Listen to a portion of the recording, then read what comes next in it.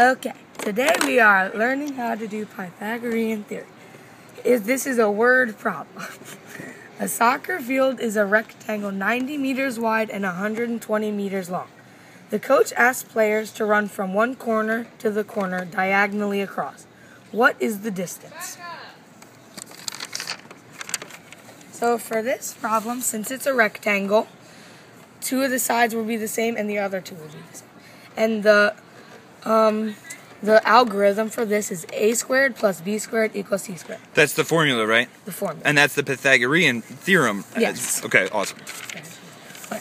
So we're going to have to do 90 squared, which is 8,100, and 120 squared, which is 14,400.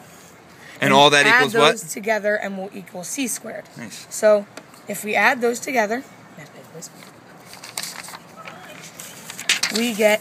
It's okay, just let it fly. 22,500 equals c. And since 22,500 is a perfect square, which is 150, that will be the final answer. And then here's our triangle. Emma, can you point to where the right angle would be in this triangle?